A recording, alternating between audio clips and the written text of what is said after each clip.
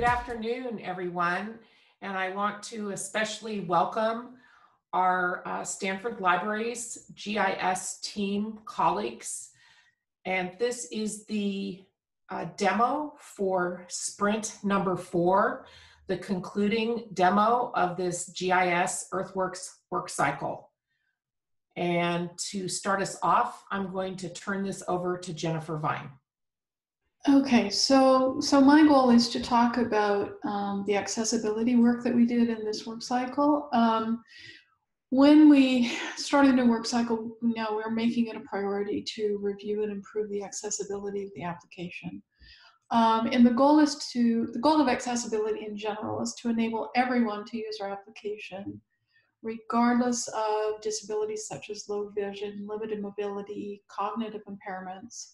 And depending on their disability, a user may depend on assistive technologies to help them use it, such as some users have to use the keyboard, they can't use a mouse.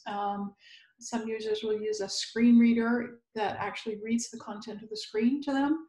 And so we need to be sure that our application is supporting those tools and works with them. And we looked at several categories of changes. One is to make sure that the overall page structure is sound. So a sighted user can easily see, I'm going to switch to search results view because there's more to look at. Can easily see that there's some navigation at the top here. There's a banner that identifies the application. There's a search box. And then there's search results that has sections to it. There's the facets and the results in this map. So that's very easy for me as a sighted user to see and to jump to with my mouse.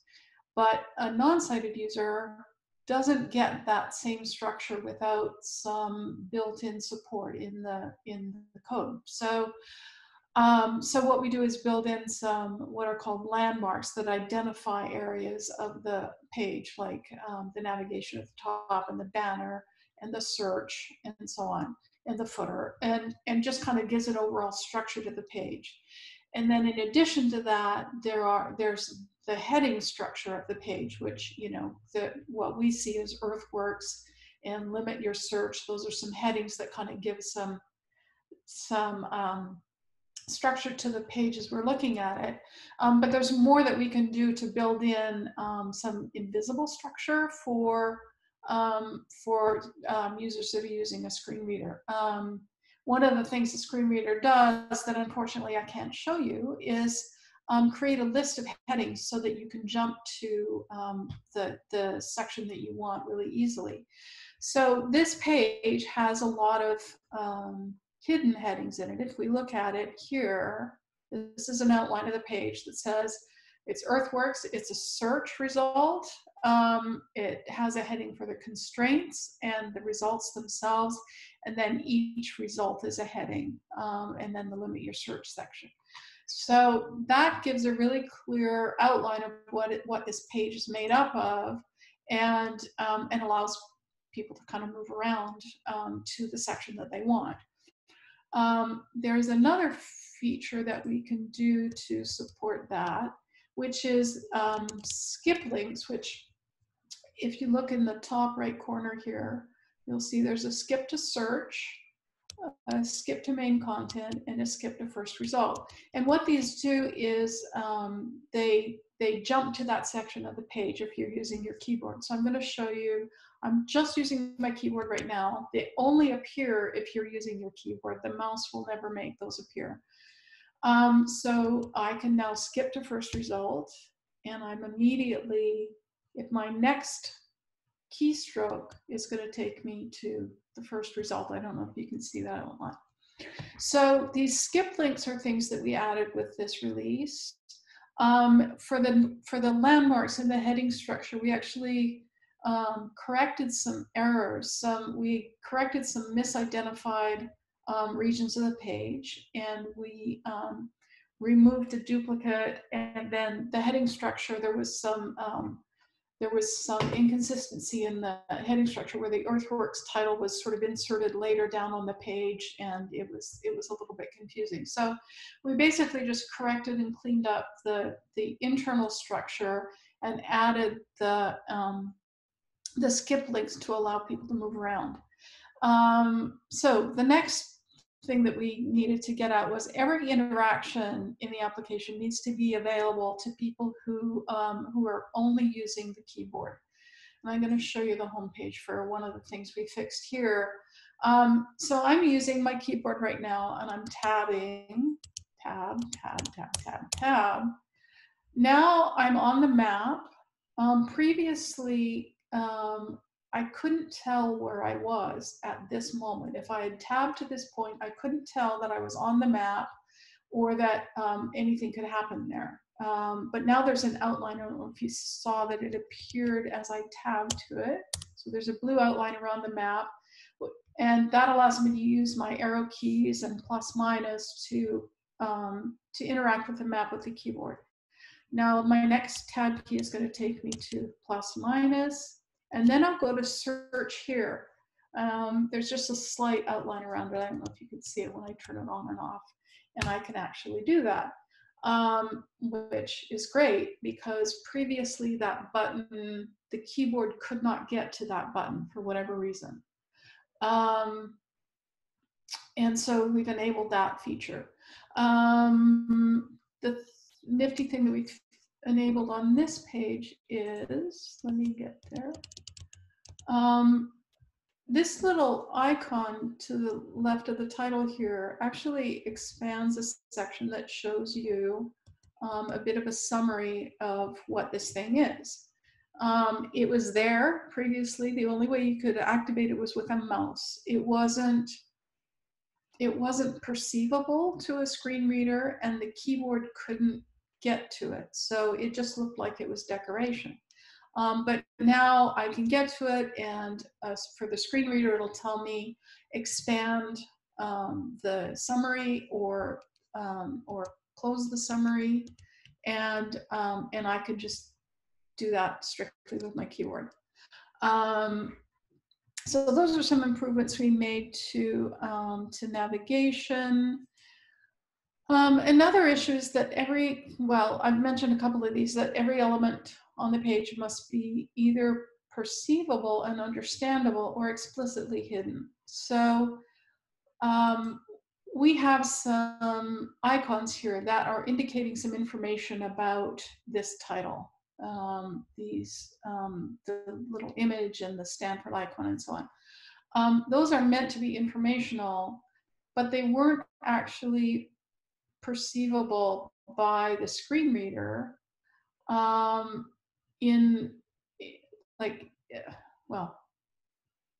going to go down a rabbit hole. Instead of that, I'll just say that we instead made these both perceivable and gave them clear text that indicates that they are images or that indicate what they are. So now that a non-sighted user that's using a screen reader can understand what this title is when they're looking at it. And the same is true once they get to this page, they can see what these icons are meant to, or understand what these icons are meant to say. At the same time on this page, we have these little icons in the corner here connected to a link. So it's a little visual thing that connects to a link that says citation. That's not carrying any information it's just decorative. And we had several of those kinds of icons that were actually just causing noise to screen readers. And so we went through and hid those from the screen readers. So all they see is a link that says citation, and that's clear enough. They don't need to know that there's an icon in front of it because it's not telling them anything. So there were a couple of other places where we hid information in that way, including the Creative Commons licenses. Where am I likely to find one of those? Up there. Anyone have a thought about where those are indicated? Okay, I didn't find an example, sorry, but here's another example where there's a lot more icons here that are not useful to a non-sighted user. They just are decorative. And then the final thing I wanted to point out, I think, was,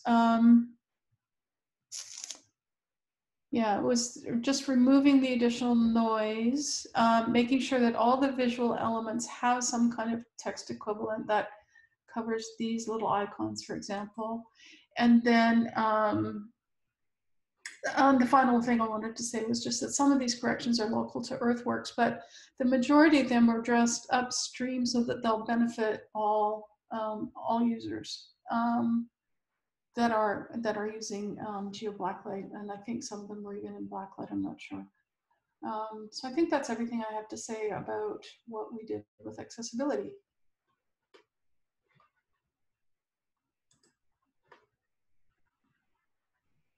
Thanks, Jennifer. So the next couple of things to talk about, or just briefly mention, aren't necessarily screen shareable, but one thing that we'll mention is during this work cycle, the team worked with our operations teams to update all of the servers that run the GIS robots, our GeoWeb services infrastructure, GeoServer, and EarthWorks. So that's actually a total of 17 servers. And we had to do some updates to update them to latest security patches and new operating systems. And so we're happy to report that 15 of 17 have been completed, and the remaining 2, which require a large data migration, are kind of slated to be migrated during our next maintenance window. So thanks to our operations colleagues who helped work on this. During that, also, we upgraded GeoServer to the latest version. So it's now running 2.17.1, which is the latest GeoServer installation. So those were kind of, I actually think the GeoServer upgrade was our highest priority item from our business value exercise. So we're happy to share that that's been completed. Jennifer's talked a lot about the accessibility enhancements, but I'm just going to talk about some general kind of updates and changes to EarthWorks. One thing that you may notice is there's some changes to the homepage, some slight coloring updates and enhancements. Links now are this blue color. And you get kind of this visual change when you hover or focus on them. We've also updated the top toolbar here to be a little bit more consistent with other Sewell web properties. So that feedback kind of works the same, and this top bar kind of has the same look and feel. This bar has actually increased a little bit in size as well, EarthWorks. So it's going to look similar to like SearchWorks. Another thing to note is that we have autocomplete back. So autocomplete is now working and back, which is great. Some other things to kind of call out here is that we've updated the some spacing issues. So on these kind of embedded maps pages, there's some spacing problems. And now that's been resolved, so to work better with the footer. Long-standing bug in EarthWorks was when you were logged in and viewing a restricted data type, sometimes the map preview didn't work. So we've re-implemented how this works, and now it should work pretty well for you. So hopefully you won't see any more problems with these map previews being broken anymore for restricted Stanford content. Similarly, Jennifer noted a lot of kind of accessibility improvements with the icons. We've also kind of updated a little bit how they're styled and viewed with improved markup there. And something else to call out in the EarthWorks application are some enhancements to the data relations widget. So this has been kind of updated for EarthWorks, and we'll talk a little bit more about how this will work and when we'll get these kind of enhancements when we release a new version of GeoBlacklight.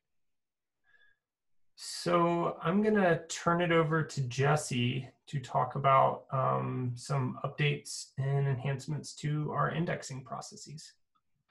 All right, thanks, Jack. Let me just get my browser here ready. Can you see my screen okay? Yep. Perfect. Okay, so thanks. And as Jack mentioned, I'm just going to show some of the changes that we've made to the indexing and the kind of the content available to us in EarthWorks. One of the things that we have done is we've re-indexed content from open geometadata. So this has brought in some additional records that have been added to the various institutions and pulled in any updates that might have been made. So this has kind of increased some of our data in that respect. Also, we've added Cornell to the libraries that we index from open geometadata. They are now their 457 records are now available in production in EarthWorks. We also wanted to call out that we've added some new types of content for Stanford records in particular. We have geodatabases that are now indexed under the mixed data type. We have collections now being indexed, so the collection records themselves being indexed under the data type collection. And when we have the relations widgets data pulled in that Jack mentioned earlier, we'll be able to start connecting between collections and the items in those collections on the records. The last thing that I will show is that we made some changes to how our MIT content is indexed. So previously, all of our content had been indexed from OpenGeo Portal and was not something that we could easily rebuild based on the index that we had and regathering that data and making sure that we kept all of our records in sync. So we've added something upstream to the GeoCombine library that will allow you, any consumer of GeoCombine, to index records from other GeoBlacklight or really any Blacklight site as they see fit. So we actually use that functionality to go and index the 10,000 plus records that MIT had in their GeoPortal. We ran some comparison code from the previous documents that we had to find the matching ones that were in the GeoPortal from MIT, and then wrote some code to make sure that when somebody went to go load one of those old records, they would in fact be brought to the new record. So I have a couple of examples of this that I'd like to show, and luckily I loaded these before we made all these changes. So you can see here I have a record from the 111th Congressional Districts in 2009. This is an old record that we've now updated and indexed from MIT. So you can kind of see really briefly, you know, we have some additional data available to us. The map has some additional data, some more metadata. This is a bit of an updated record. And in addition to that, I will show, I mean, I don't know how easy this comes through, but we have this old identifier here. And if I were to actually refresh this, you're gonna see that I was not brought to that old identifier because that record doesn't exist anymore. And I've been redirected to this new record. So people who had bookmarks to these records, things like that, hopefully everything should be updated nicely. And I'll just kind of show in a couple of other cases, records that as I refresh them, we get additional links available to us that weren't there before, some kind of indications about the data not being available, kind of go away, and we get links to download things that were not available to us before. So that's all I have on the indexing side. I think I'm going to pass it back to Jack to show some more changes that happened. So thanks, Jesse. One thing that Jesse really called out here was a lot of indexing improvements. And one thing that we've been able to do is update how EarthWorks gets indexing requests for SDR. And so instead of running a robot to re-index content now, content can actually be indexed directly into EarthWorks by using the release tag. So by using the manage release tag and releasing it to EarthWorks and Argo, content or a collection can be indexed automatically into EarthWorks. So this, like Jesse mentioned, this has been enabled not only for geospatial content, but also content that's a collection, and also content that is content type file. So like file geodatabase or other content, as well as what we've already seen, maps, books, and other images. So that's exciting to point out, and that's removed a lot of kind of old infrastructure in place of kind of our new way of doing indexing for our discovery platforms.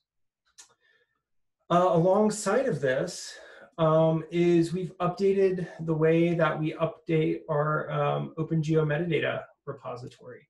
So instead of Kim having to go and manually do this every quarter or every few weeks, we now have an automatic process that will just automatically go and update OpenGeo metadata for records that have been updated. So this will run every Sunday, and we're hoping this just kind of, streamlines some of the accessioning work. Speaking of accessioning, we've also made a ton of changes to the GIS robot suite, which is the suite of robots that Kim uses to accession content type geo into SDR.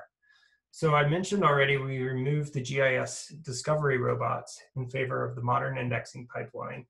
We also removed some legacy software and legacy dependencies from this, and for kind of a more community supported, forward, future oriented kind of a software package. At the same time, we've also added a lot of automated software tests around some of this robot code that previously wasn't tested. So there's been a lot of work has gone into streamlining this code base, but also in consultation with Kim Durante, making it hopefully easier for her and others who are going to accession content, making their job easier. And then kind of the final piece of that is we recently updated these robots now to automatically refresh the Geo web cache when a new version of that file gets accessioned. So if content gets re-accessioned, we automatically just clear the cache for that layer. So hopefully that'll make re-accessioning a little bit easier for everyone. So that's kind of it as far as robot improvements. And the final kind of piece I wanted to let you know about is some of the things that will be coming down the pipeline soon. So we've done a lot of changes upstream, a lot of these accessibility changes and feature changes as much as we can upstream in Geo Blacklight. And we have a few lingering pieces that we haven't yet shipped. And mostly we're waiting for a new major version of Geo Blacklight, just so it's, so we don't make it harder for others to upgrade.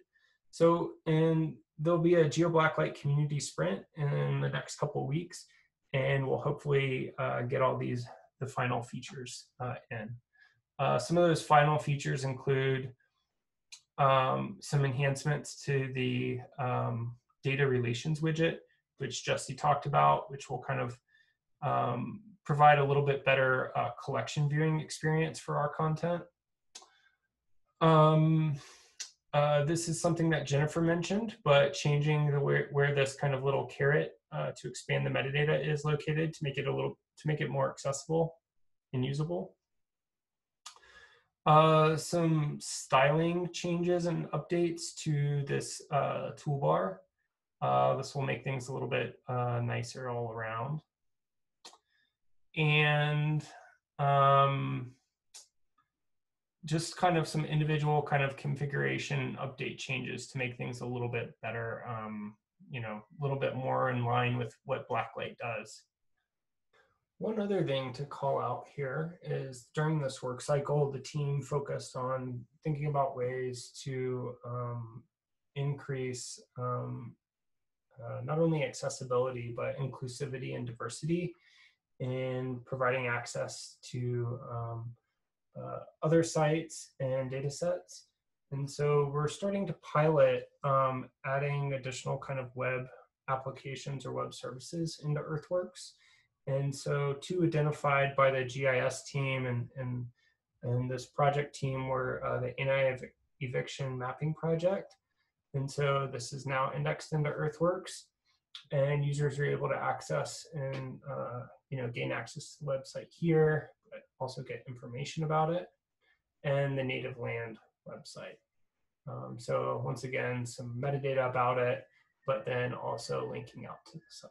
So you know, users looking in EarthWorks may find these other types of resources and hopefully can use them.